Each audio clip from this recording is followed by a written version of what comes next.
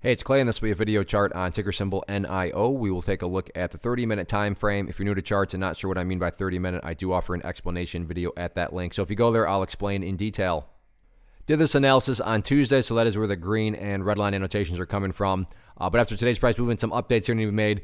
This level right here, which was a ideal level of a support, that's been violated, and things have gotten very sloppy with it.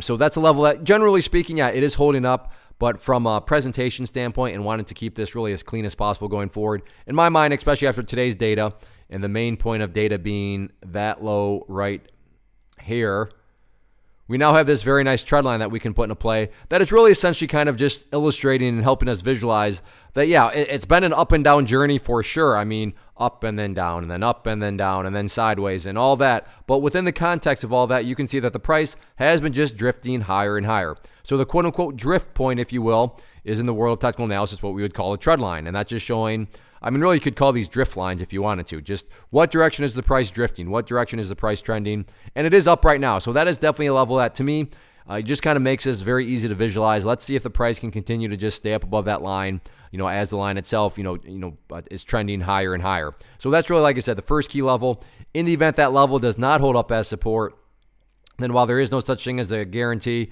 it would not be shocking at that point to see the price potentially drift down to that $1.73 mark. So again, preferably speaking, see the price stay above that trend line, but definitely the must-hold level would be to stay above $1.73. Why do I call that a must-hold? Well, if the price were to drop below there and then just continue down, at that point, that would literally be putting the price right back to where it was at these low points right there. Not to insult your intelligence, but price movements that go back to where they were, not exactly a sign of true strength. So that's why, in my mind, $1.73 is very important. As far as levels of resistance, still nothing new here to report as far as, from previous videos, still all about that $1.90 mark up there, which is represented by the red line. So the price is still drifting upwards.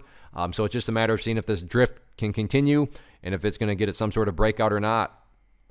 If you found this video helpful, then I'm very confident in saying you'd find great value in this live web class that I'm offering. It's totally free, so if you're interested in learning more or getting signed up, you can go to claytrader.com/live or just see the link in the description area.